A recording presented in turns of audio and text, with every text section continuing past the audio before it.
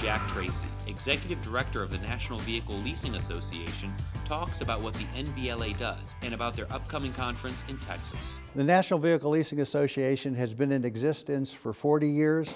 It is an association of independent leasing companies that lease small commercial fleets and lease to the consumer market.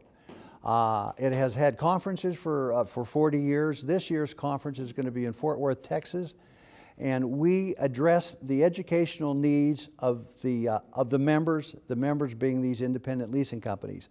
This year, however, we feel that with the growing interest and market awareness of the lease here, pay here business, the migration of buy here, pay here dealerships into leasing, that we could do a service for those dealers by providing education from an association that has provided it for 40 years, so that it is more comprehensive than they may get in just other conferences.